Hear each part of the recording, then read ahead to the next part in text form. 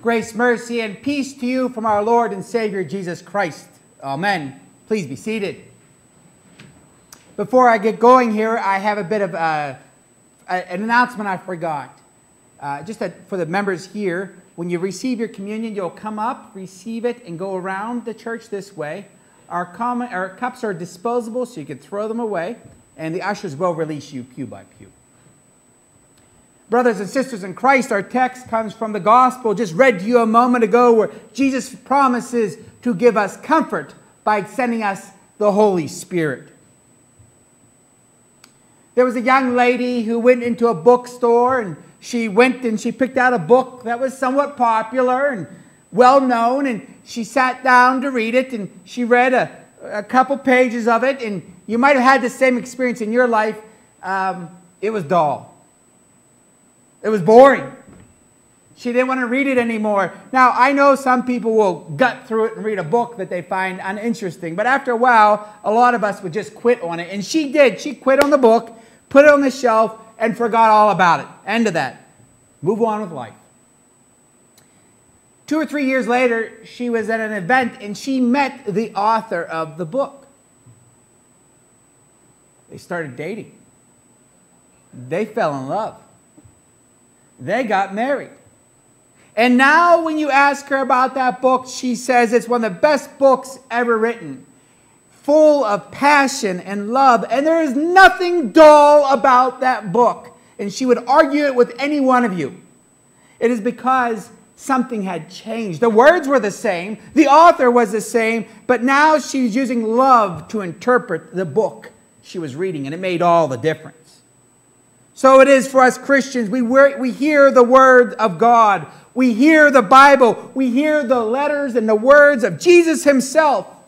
And when we hear them, to us, that sacred, pure, comforting Word is true. The world does not know the Holy Spirit, but we do.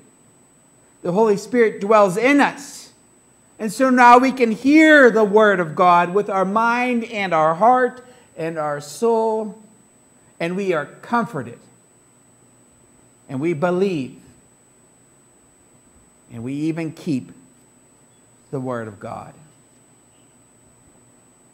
Verse 15 is a very strange verse. In fact, it's so strange, in fact, I went back and I had a look at the verb in Greek, and I announced on the last 2 services, by the way, that I'd never look at Greek. So I had to ask for forgiveness from the bishop for not preparing my sermons appropriately. And 2 services so far, he's yet to forgive me. I'm hoping for this one. But it is true. This is the words of Jesus Himself. If you love me, you will keep my commandments. That little will is interesting to me. There's no gray area in it. There's no wiggle room. There's no some days you will and some days you won't. Some moments you will and some moments you won't. Either Jesus is telling the truth or He is lying, and I'm going with the truth. He tells us that you and I, brothers and sisters in Christ, we will keep His commandments because we love Christ, and that we do. Shocking. Little Johnny was, he wasn't evil. Wasn't good. We have all sorts of nice words for children like that. Difficult, impish. He'll find his way. I know those words because I heard them growing up myself. But little Johnny, he did not like to sit still in preschool or kindergarten. Or 1st or 2nd grade for that matter. And Johnny did not like listening to his teachers. And he would not share either. He did like finger painting, but I think it was the mess that he made that drove everyone crazy. I think he enjoyed that. But his mother always spoke well of him, no matter what. And she always lifted him up, no matter what. And no one was allowed to run down Johnny when his mother was in the earshot of the conversation. It was so bad, in fact, that all the other mothers thought that maybe Johnny's mother was a little not right in the head. Because it's very obvious who Johnny was. So one day, Johnny's mother was talking to another mother. And Johnny's mother admitted to it. She goes, look, I know what my son does. I really do. But Johnny needs to know two things in this world. One is that no matter what, and I mean no matter what, Johnny's mother loves Johnny. And number two is this, that she had decided long ago to focus on Johnny's good, what he does right, and not what he does wrong. God's not ignorant. He knows who we are.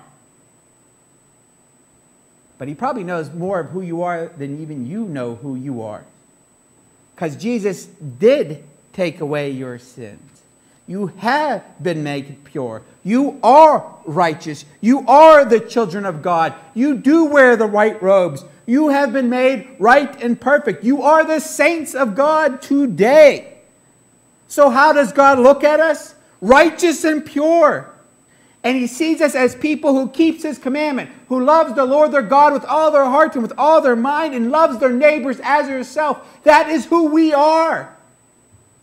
Shocking, evenly so. Our humility does not allow us to talk that way. That's fine. But know this, God does talk that way about you and me. We love God. We keep his commandments. I know that because I've seen your love manifest. And I know it because Jesus said so. But how can this be? Well, Jesus understood that the question would be difficult. In fact, the problem is the road that we have to walk as Christians is just about, well, I take it back. It is impossible until we receive the Helper, the Holy Spirit. That's an interesting phrase, an interesting title, an interesting way of describing the third person of the Holy Trinity, the Helper. And each time we say we love Jesus, we speak it because the Helper has helped us do it. And without the Helper, we're lost. He lives in us. He gives us faith, sustains our faith. We are not alone in this world. Not now, not ever. You could be cut off from the people of God. You could go Sunday after Sunday not enjoying worship because of pandemics and disease or even age, and yet you're still not alone. I'm a big fan of Victorian English men who go to Africa. I love those stories. They're very interesting. And the most famous of them is a missionary named Dr. Livingstone. And 16 years he spent in Africa. And when he came back, his alma mater came and said, would you speak to the student body? And he did.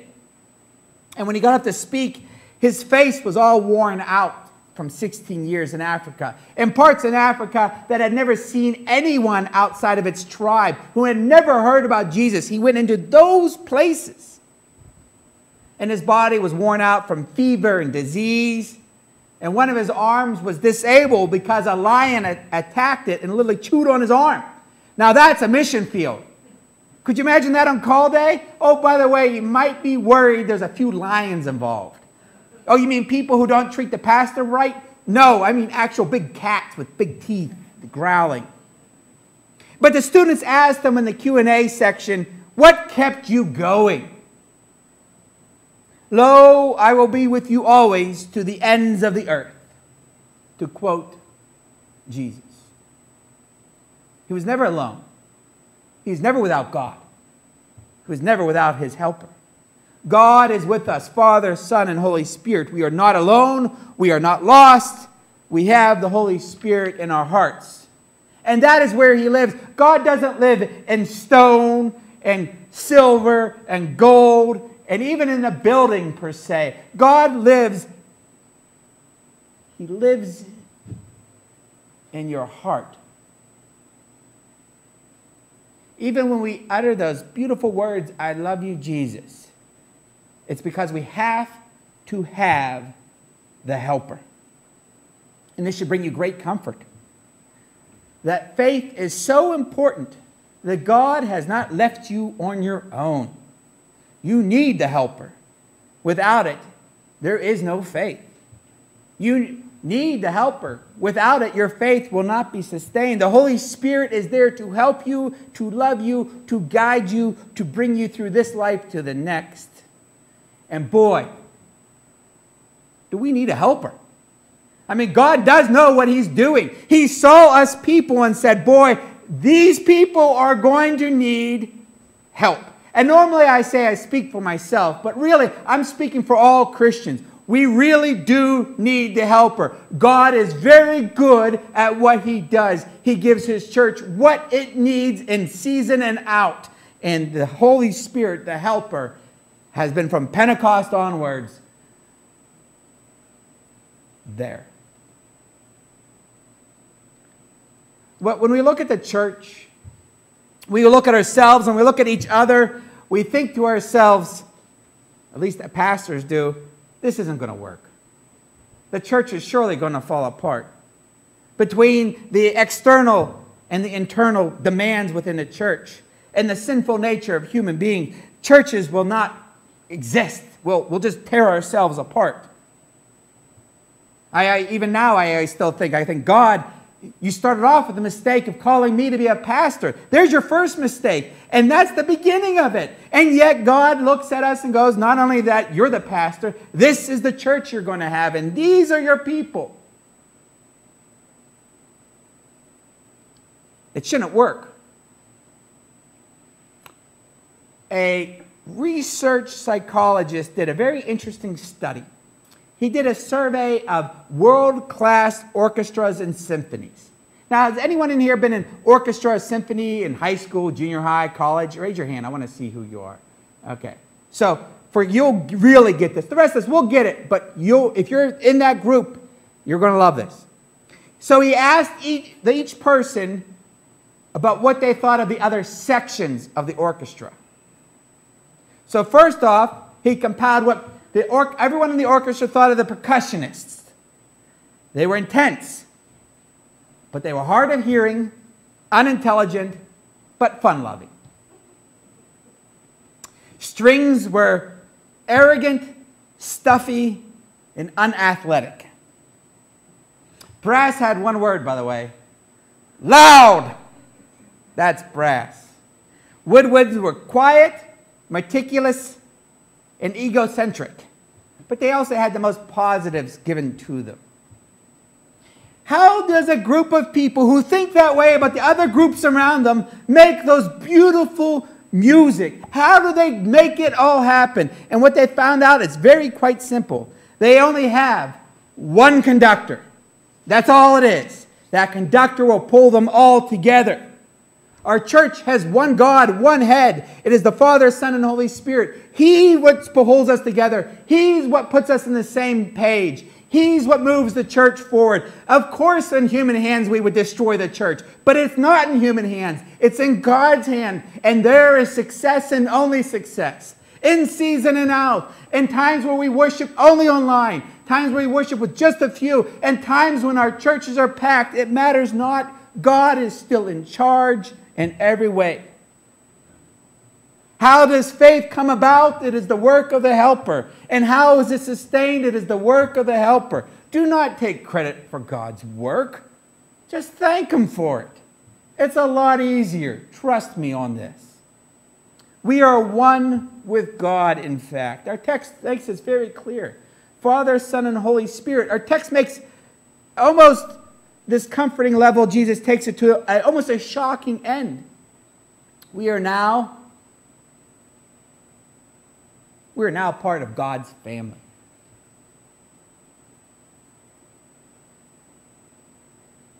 In fact, the Holy Spirit now lives in you. We need a helper. Oh, do we need a helper? And boy, did we get one. One way beyond what we could ever imagine. Why is these verses considered comforting? It's because we have been promised, and now we have received the helper. And how much does God love us? Look, I think there's a lot of little Johnny in all of us if we're very honest about the situation. But God sent the helper to sustain and to build faith. And yes, God's not naive, but when he sees you, when he looks at you, and how he knows you is this: his children who love him and keep his commandment. That's who you are. May the certainty that God's love is in your heart through the work of the Holy Spirit. May the certainty that your faith, given and sustained and will pull you for the rest of your life, is a gift God gives, and it's a good gift. May the certainty that you are part of his family bring you comfort and peace during this difficult season we find ourselves in. In Jesus' name, amen.